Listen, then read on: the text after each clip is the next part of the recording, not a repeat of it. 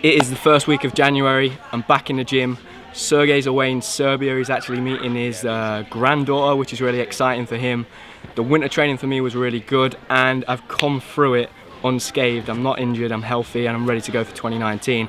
My first session was a couple of days ago, and I had a sense that day that I got it bang on. So I had just the right amount of rest.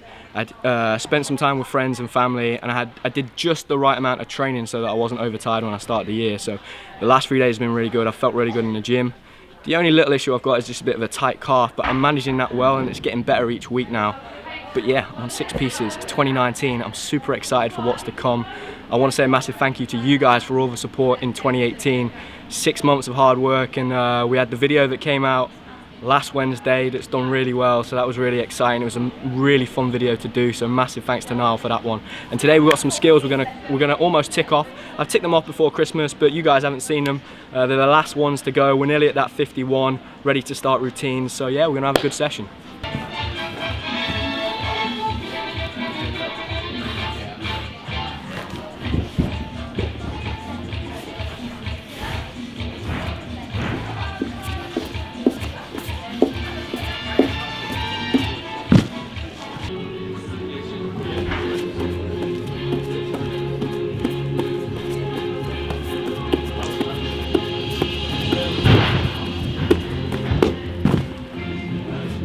Oh, that was good.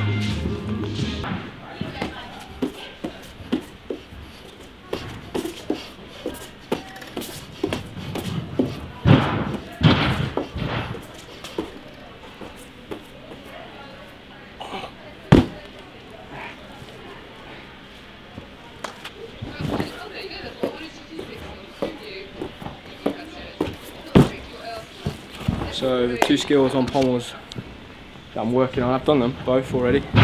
And flare elements. So these 2 for me were the hardest to get back on pommel horse on my shoulder, just because of the amount of stability they require in them shoulders.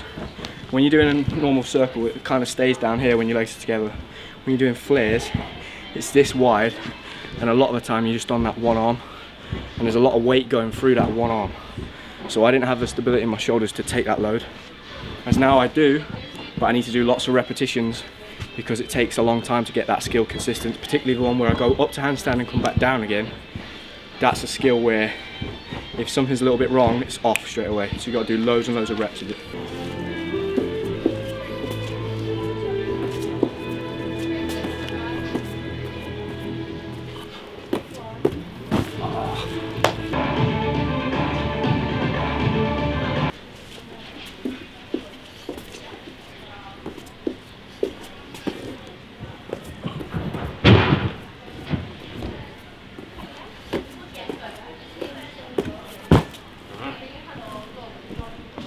So on that one, I was off, so I did an extra turn.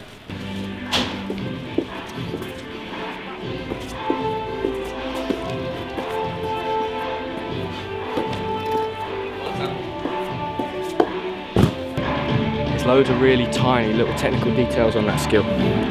So it takes a long time to have done enough repetitions to break it down into so many parts that you get all those parts right in order. You almost got to do like, I don't know, 50, 60 times before you can then, you might do 5 and then you can start working on the first bit. You do the next 5, you can work on the second bit, 3rd, 4th, 5th, 6th, 7th, till you get them all in the right order every single time and you feel confident. So that's why it's ranked, the difficulty on that skill is really high on pommels. And that's why, because it's one of the most challenging skills to do, especially under pressure. It's one of them skills where when the variables change, when you're put under pressure, you know, you might be waiting for 5, 10 minutes for the judges. You're up there on podium, you're feeling a little bit cold, there's 10,000 people watching. This is like one of the skills where it's going to be the first ones where something goes wrong. So you have to have done so many repetitions so you're so confident in it and your ability to do the skill under pressure. Yeah. That's why I love it.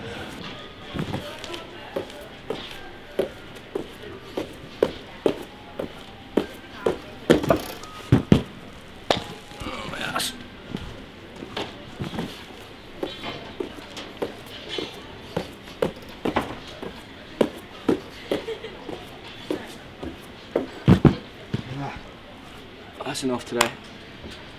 So I did an extra flare in between. The spindle needs to be connected, but it's good enough for today. It's pretty cold and I don't want to... I need to move on to the next piece. So the bar routine that I'm doing is the same routine I was doing for the second half of last year. It's the 5 releases at the start, the Markelov, the Coleman, the Tuk Kovac, straight Kachev, straddle Kachev half. So out in Germany at the last comp, I missed that straddle half. The only change is that I'm going to try and connect the straight Kachev and the straddle Kachev half. So that obviously improves the difficulty, but it improves the risk as well. So yeah, today I'm going to try and do that, tick that off.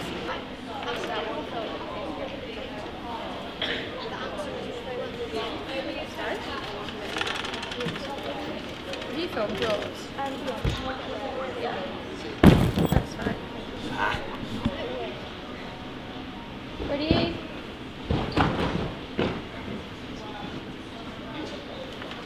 Try doing dog food. You wanna try it? Yeah? I'll bring it over there. Don't need to look.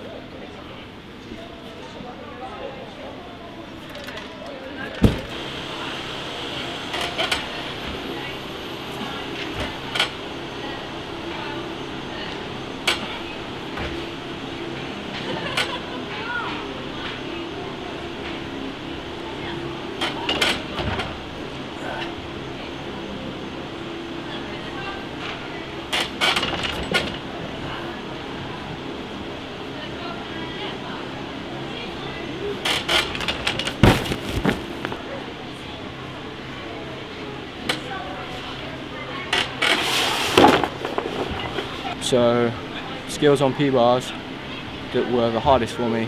Obviously the straddle front catching here, you can see it's like taking 2 baseball bats to your arms. And then the Homer at the start, but they're both completely pain-free now. I'm just getting used to doing them on a regular basis, so my pecs are really tight. So I just have to be very careful that they're not getting too tight and I'm overworking them, because then it's going to pull on my shoulder and then the whole thing just kind of falls apart. So it's just doing enough but not too many that I'm overdoing it. So that was a really good session. I'm really happy with the first week of January. Next week I'm off to Little Shore to train with the GB guys, which is going to be awesome. We're going to catch up, have a good time, train hard. Now make sure you're pressing that subscribe button, because we've got loads of cool content coming. I hope you guys enjoyed this episode. See you in the next one.